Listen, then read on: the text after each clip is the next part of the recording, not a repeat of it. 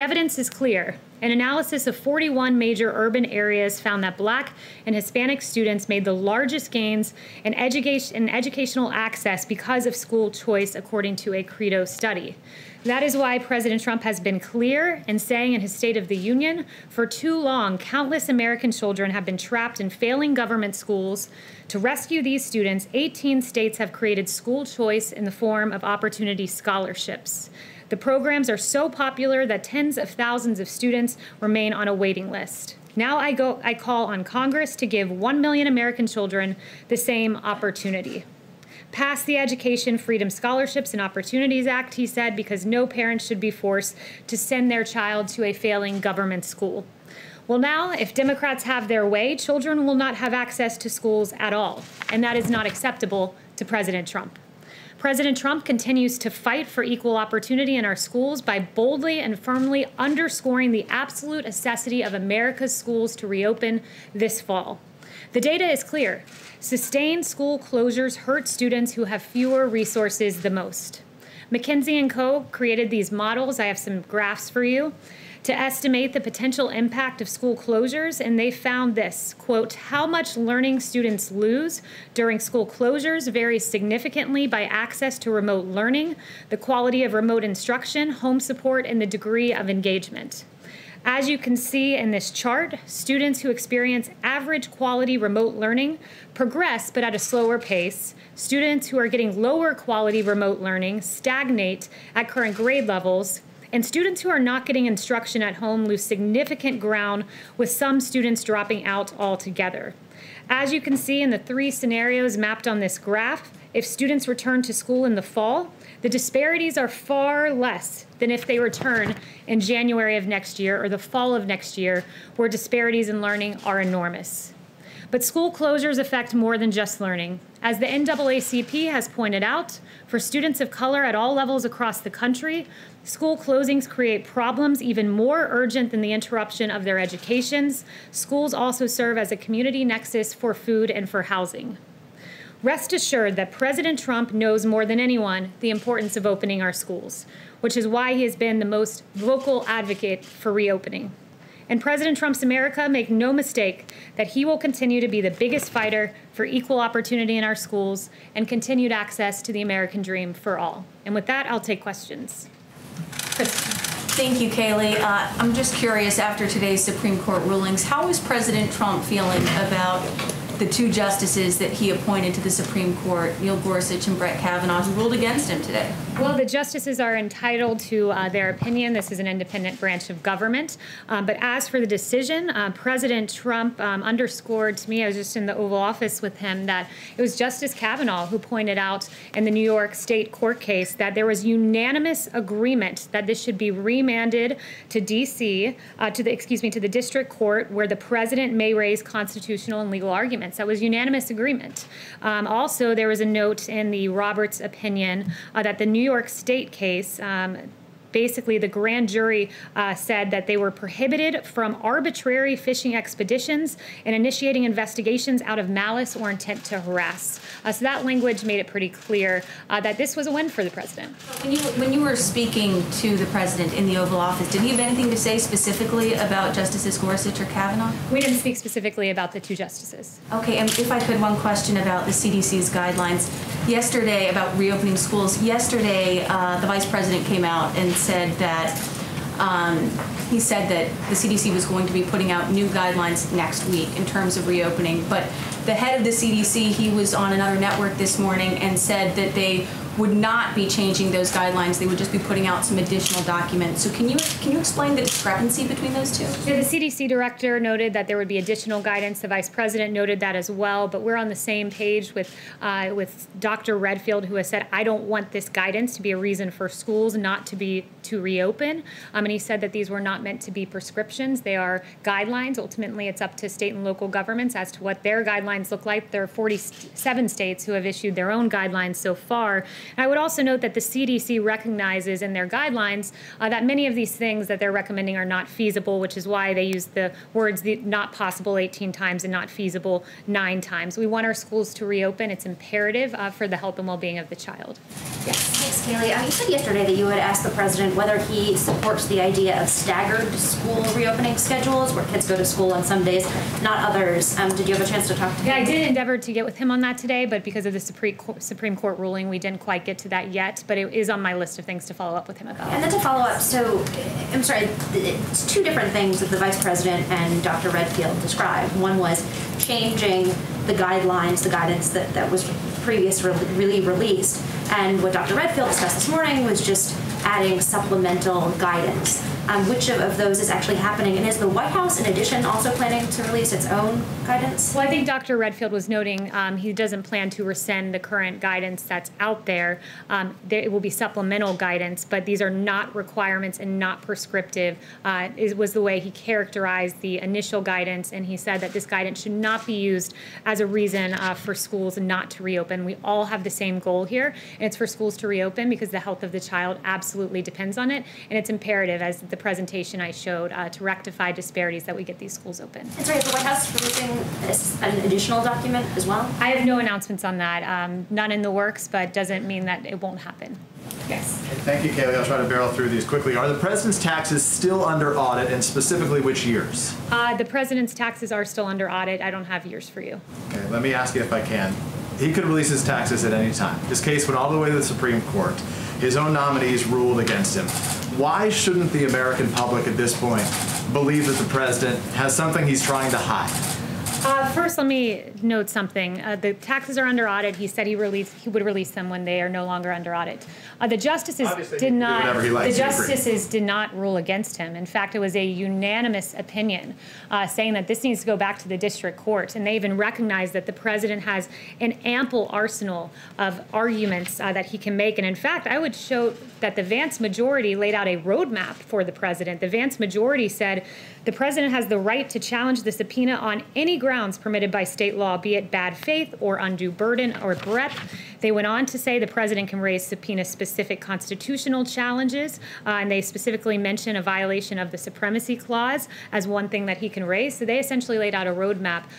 His justices did not rule against him. So to be clear, okay, fine. I don't dispute anything that you just said. What I'm asking, though, is the president, whatever the court says, the president can release his taxes whenever he likes. So why shouldn't Americans at this point believe that the president isn't trying to hide something in there? The media has been asking this question for 4 years, and for 4 years the president has said the same thing. His taxes are under audit, and when they're no longer under audit, he will release them. But I would also note the excruciating ruling for House Democrats, who were very much called out for their partisan games. They also subpoenaed the president's financial information, and Justice Roberts said, far from accounting for separation of powers concerns, the House's approach aggravates them by leaving essentially no limits on the congressional power to subpoena the president's personal records. So leave it to House Democrats, who did a partisan impeachment, a political witch hunt against this president, and this was yet another part, only to be rebuked by the Supreme Court. Let me ask about coronavirus. Just my follow-up, if I may, on coronavirus quickly, Kayleigh. Hospitalizations in the country are up 50%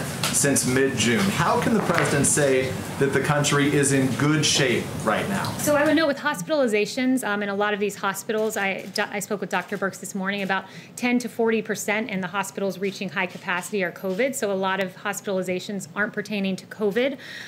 What I would also note, and I'm glad— Hospitalizations is not because of COVID? Well, a lot of it is elective surgeries and other surgeries that have opened up. About 10 to 40% in the hospitals reaching capacity are COVID related.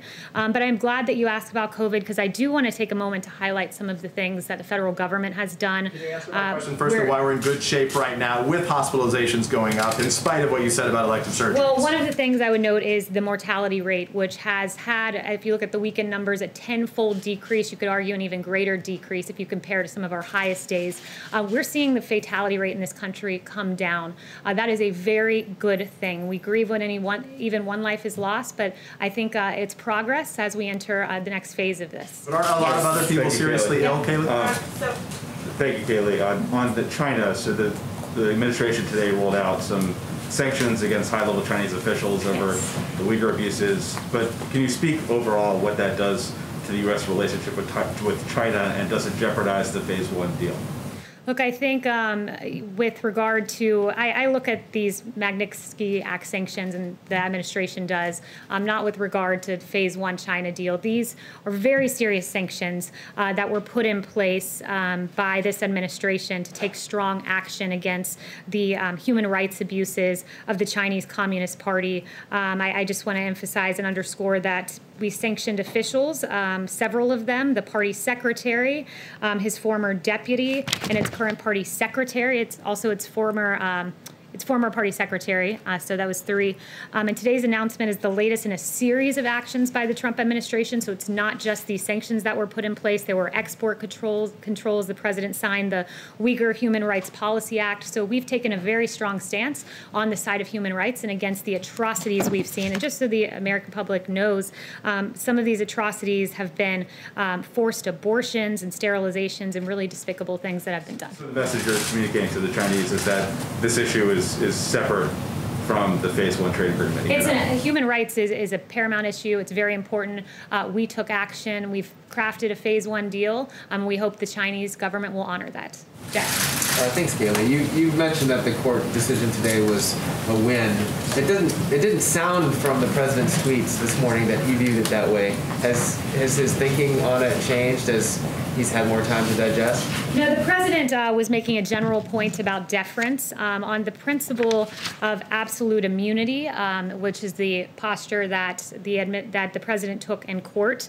He believes there should have been more deference there. Justice Alito, citing the Harvard Law Review, made a very good point that constitutionally speaking, the president never sleeps. The president must be ready at a moment's notice to do whatever it takes to preserve, protect, and defend the Constitution and the American people, and we wish there would have been more deference to that point of view. But it is a big win, as Justice Kavanaugh noted, that all 9 justices said this needs to be remanded back to the lower court, and that in fact the attorney, Cy Vance, had not established his ability to secure access to those records. Instead, further proceedings are required. Giving the opportunity for the U.S. Attorney in New York to look at those documents is no doubt not something the president is happy about. I'm wondering, in general, if after this ruling and the ruling on DACA, the ruling on LGBT rights, the ruling on the census, whether the president regrets at all his criticism of judges, in particular Justice Roberts. Chief Justice Roberts. No, I think what the president, what has been underscored to him after all of these rulings is that we need more conservative justices on the court. And that's something he's very strong about. It prompted him to say he'll release a list of more conservative justices he wants on the court. So I think that's been the big takeaway, not particularly with regard to this ruling, but with the previous ones that you mentioned. There are conservative judges on the court now. It's a 5-4. Yes, and then there was a 9-0 unanimous decision that this needed to be remanded, and there was a roadmap, as I noted, a roadmap set forward on how to proceed in the lower court, and there were several arguments proposed that the president could make in lower court. Yes, Kate. I've got 2 questions for you. One, on these rulings today, the Supreme Court is rejecting this assertion from the president that he is immune to investigation while he's in office. Does he agree with that he is not immune? Well, where the president stands is he still maintains his initial position, and he agrees with Justice Thomas in the dissent, who said the demands on the president's time and the importance of his tasks are extraordinary, and the office of the president cannot be delegated to subordinates. A subpoena imposes both demands on the president's limited time and a burden, and he went on to describe that position. So he agrees with the dissent. He agrees with the dissent by Justice Thomas. So he takes issue with the point that the majority made on absolute immunity, but nevertheless, I would underscore the victory here as Cy Vance, the attorney, was not given what he wanted, which was access to the records. He still thinks immunity he's immune to investigation. The president still stands beside the posture that he made. He accepts any Supreme Court opinion as the law of the land, but nevertheless doesn't change his viewpoint. He can disagree with the opinion, but he certainly will follow it. And on coronavirus, my second question on coronavirus, I'll be quick. You're saying that you don't want these CDC guidelines to be one-size-fits-all, overly prescriptive about how these schools reopen. So why is the administration making it one-size-fits-all that they all need to reopen fully and at the same time? Because there's a way to safely do it, and there's a lot at stake. I mentioned the 67,000 pediatricians represented by the American Academy of Pediatrics who say it's imperative schools reopen. That was underscored by another 1,500 United Kingdom pediatricians. The costs are high when, your network, CNN, is reporting about child abuse. I mentioned this study yesterday. It was a good piece by CNN that in Massachusetts alone, reports of alleged child abuse dropped almost 55% because when kids are not in school, a lot of times we don't catch that abuse. The costs are too high to keep schools shut down. They can safely reopen. Even the American Academy of Pediatrics believes that, and the president's going to stand on the side of the child, always. And no one is disagreeing with that about child abuse, but I'm saying, how can you say you're not going to tell all the schools how to reopen, but you're going to tell them all when to reopen? There are 47 guidelines issued by the states. There's local guidelines that have been put in place. This can be done safely. It can be done well. In the American Academy of Pediatrics, I've pointed out a lot of what they've put out their own set of guidelines. There's a number of guidelines floating out there, and we believe there's a way to safely do this, and the child will always come first in this administration. Yes. Thank you, Kayleigh. A logical follow-up to Caitlin's first line of questioning, though, is if the president still believes he has absolute immunity, it makes him sound as though he thinks he's above the law while he's president of the United States, at least. It's almost as if folks don't understand a legal term of art. Absolute immunity is a legal term of art, and I can go and describe that, and maybe I can best describe that by quoting Alexander Hamilton, who was referenced in the Thomas opinion. And Alexander Hamilton really created the posture and the outlook that laid the foundation for the notion of absolute immunity. And it was this: energy in the executive is a leading character in the definition of good government. It is essential to the protection of the community against foreign attacks. It is not less essential to the steady administration of the laws, to the protection of property against those irregular and high-handed combinations which sometimes interrupt the ordinary course of justice, to the security of liberty against the enterprises and assaults of ambition, of faction, and of anarchy. A feeble executive implies a feeble execution of the government. And the point he was making is that the executive is imbued with many constitutional authorities, many responsibilities to protect this nation from threats, foreign and domestic, and he must be able to operate unencumbered. That's where the proposition of absolute immunity comes from, and that is what the administration was defending in court. And we are pleased by the 9-0 opinion to send this back to the lower court, though we're not pleased by the absolute immunity component. Yes. Could you, Kayleigh, could you expand a little bit on Education Secretary DeVos's comments today about you're not going to cut funding to schools, but to shift funding to families? Do you know what that means? And the second question, unrelated, is does the White House have a comment on the retirement yesterday of Colonel Vindman from the Army? So to your first question, I did not see Secretary DeVos's comments, but as you described them, it leads me to believe that it was a reference to the president's tweet yesterday about changing education funding if schools don't reopen. As I noted yesterday, what this administration's goal is that funding be tied to the child, not to a school district where schools are staying closed. That's our paramount guiding principle. As to what that looks like in action, that will be forthcoming. We're hopeful that all the schools reopen in the nation. That's the goal. And we are hopeful for more education funding in phase 4, as I noted. And with Colonel Vindman, I'm not going to focus or comment on a former junior employee. I know the White House has not spoken to him since he left, and I would refer you for further to the Army. Was there any pressure from the White House for him to retire? Yes. Kayleigh, picking up on the coronavirus questions in schools, though, North Carolina, for instance, has seen a record high number of coronavirus-related hospitalizations, more than 1,000 today, and that's a 5-day rising count for those hospitalizations. So it's the White House's position that schools in North Carolina and hard-hit areas by coronavirus should absolutely reopen next month? It is our opinion that schools should reopen. I'd refer you to Dr. Redfield, who said yesterday, head of CDC, this virus has a very limited effect on kids. He went on to say, unlike the flu, kids are not driving the transmission cycle. He's in agreement with Dr. Scott Atlas, a former chief of neuroradiology at Stanford, who said children under 18 have virtually zero risk of death from COVID, virtually zero risk of serious illness, which was also underscored by Yale School of Public Health professor Albert Coe. The bottom line is that the impacts of COVID-19 on children is minimal or very low compared to other age groups. But you know what is at risk for children is people not reporting child abuse, is these very serious consequences that are at play in the educational disparity I noted when kids stay home from school. Dr. Bergs also said yesterday, however, that there wasn't enough data on how this affects children because they weren't originally testing children at the same rate as adults. But to the point about places like, again, North Carolina, where they have been hard hit, you think that they should absolutely reopen next month? We believe that they should absolutely reopen the schools in this country, that kids are at very low risk. And I would also quote to you the American Academy of Pediatrics. I would venture to say those 67,000 pediatricians care very deeply about the children that they treat. And they have said that children and adolescents are at considerable risk of morbidity and in some cases mortality should they stay home from school. This president will fight for the health and well-being of children. Yes. Thank you, Kayleigh. A study that came out of Detroit last week about hydroxychloroquine, which the president tweeted about, showed that it cuts deaths in half. Yet the American people have been told by government agencies like the FDA and some government medical experts that it is not effective for coronavirus.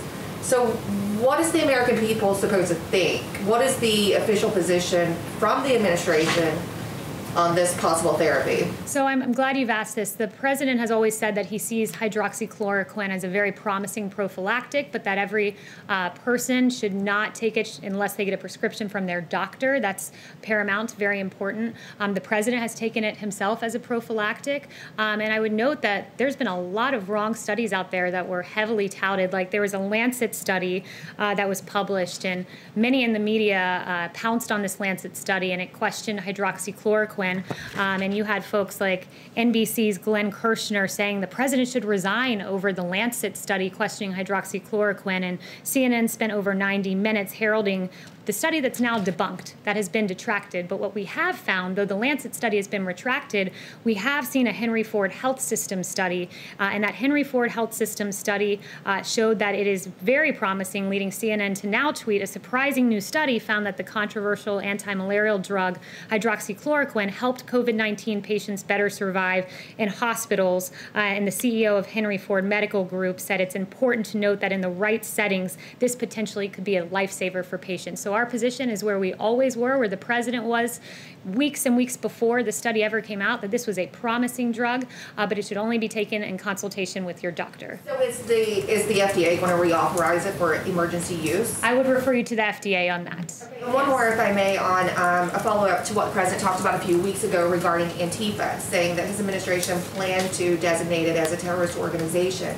We haven't really heard anything else about that. Is that still the plan, or when is that happening? So that was the Department of Justice saying that they will prosecute these cases as domestic terrorist cases. So I'd refer you to the DOJ as to how that's working operationally, but the DOJ has arrested many individuals, including 7 out in Portland, Oregon, for a variety of offenses, including attacks on law enforcement. So we're working hard to ensure that Antifa does not dominate the streets. This administration stands against that kind of lawlessness. Does the president think they should still be designated a terrorist organization? The president stands by what he said. Yes. Chanel. Thank you, Kayleigh. One question on Cyrus Vance, the New York DA who was demanding Trump's taxes. Vance has a troubling history of protecting predators and attacking Republicans. Case in point for non-New Yorkers, in 2011, he worked to reduce Epstein's sexual predator status. In 2015, NYPD had audio evidence of Weinstein admitting rape, and Vance's office refused to prosecute. All this while attacking President Trump's family and their enterprises. Given this history, what is President Trump's views of Vance from both a personal standpoint and a political standpoint? Is this Vance just, is he just politically abusing the court system? What is Trump's views on him? Yeah, you raised some very good points about the partisan attorney in Manhattan. Justice Alito said this in his opinion. It really stood out to me. He said, as for the potential use of subpoenas to harass, we need not exhibit a naivete from which ordinary citizens are free. As we have recognized a president is an easily identifiable target, there are more than 2,300 local prosecutors and district attorneys in the country. Many local prosecutors are elected, and many prosecutors have ambitions for higher elected office. Bring in Cy Vance, a Democrat, someone who, Justice Thomas pointed out something very interesting.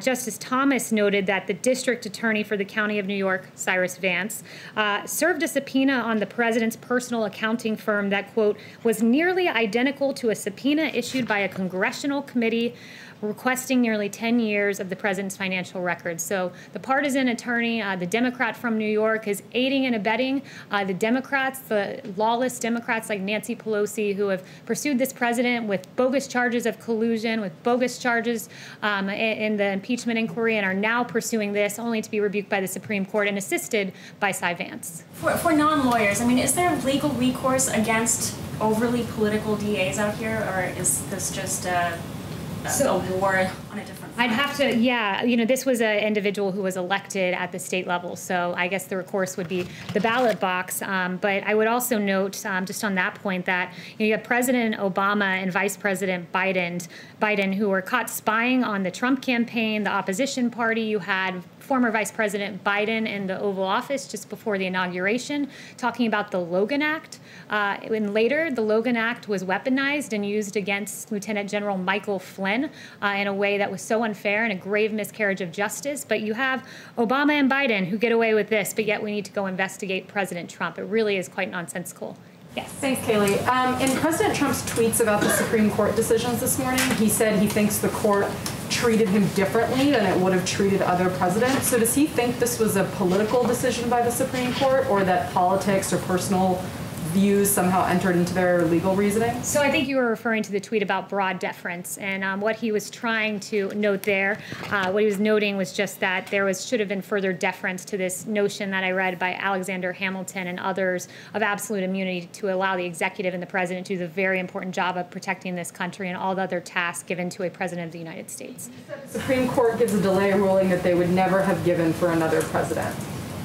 Yeah, and I would also point you, with regard to that, I think Justice Alito hit on this. He said in the Clinton case, for example, the court held that a sitting president could be sued in federal courts, but the court took pains to reserve judgment on the question of whether a comparable claim might succeed in a state tribunal. Any direct control by a state court over the president, the court observed, might raise concerns about protecting federal officers from possible local prejudice. So that is to say that even back in the Clinton case, where federal court prosecutions were green-lighted, they gave their grave reservations for a state court proceeding of this nature. So I think he was noting the distinguishing features there. Yes? I'd like to ask a clarifying question from something that was said earlier. The president, you said, would like to see more conservative justices. Is he comfortable with the number of 9 justices? There's nothing in the law that says he has to only have 9. Would he consider appointing more? So the president has never mentioned adding other justices, but the Democrat Party has as a way to get around, I guess, the rulings they don't like. And then I have a question about the unemployment numbers from today. 1.3 million additional claims in the last week. A bit of a slowing down of that recovery. Are you at all concerned that the numbers continue to be so high, still almost 4 months into continued unemployment claims? So I would note that the numbers fell 100,000. This was the 14th consecutive weekly decline that we've seen. And from its peak in late March, initial claims are down 5.6 million. Also looking at continuing claims, another metric that came out today, they reflect actual benefit payments, and those fell 700,000 from its peak in May 8th, the week of May 8th, and they are down nearly 7 million. And combined, as Larry Kudlow shared with me those facts, in May and June, the Bureau of Labor Statistics reported that 8 million jobs gain. And as Larry likes to say, the V-shaped rebound continues. Well, are there any concerns that those jobs are not returning fast enough? Particularly today, the market seemed to notice the unemployment claims more so than it has in recent weeks. I would say that the 2 jobs reports, the 8 million together, both record-breaking months, are very encouraging signs, and we like what we see on the horizon. Of course, there's more work to be done, but we have the jobs president at the helm to do that work. David. Hi. The Health Department director in Tulsa has said President Trump's rally there likely contributed to a big surge in coronavirus cases in the area. Does the president now regret holding that rally? So we have not seen data to reflect that, and no, we don't regret holding the rally. Yes. Can I ask about the visit yesterday by the Mexican president?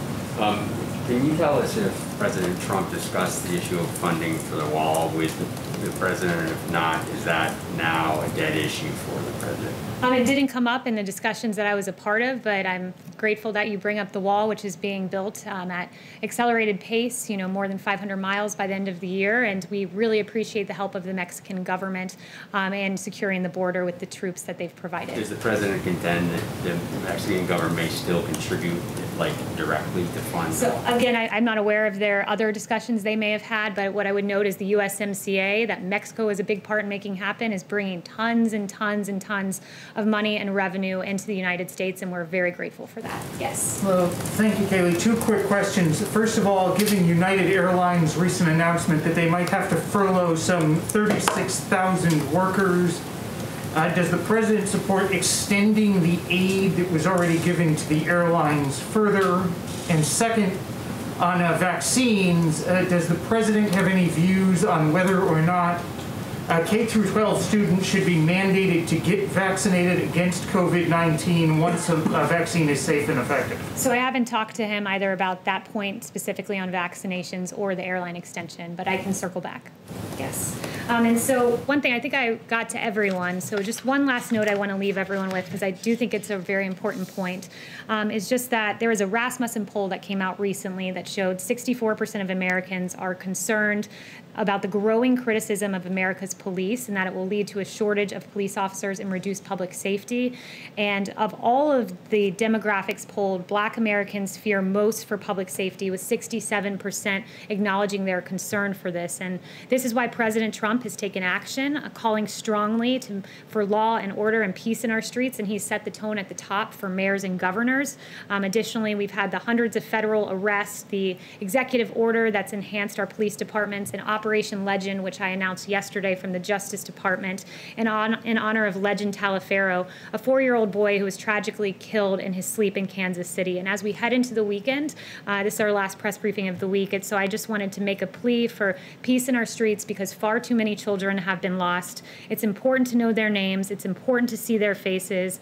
And may we all hold in our prayer and keep close to our hearts the families of Natalia Wallace, who was 7, Makai James, who was 10, Vernado Jones Jr., who was 14, Sincere Gaston, who was 1, Lena Nunez, who was 10, Amaria Jones, who was 13, Devon McNeil, who was 11, and Secoria Turner down in Atlanta, who was 8. Let's make sure we have peace in our streets this weekend and hold these families in our prayers. Thank you.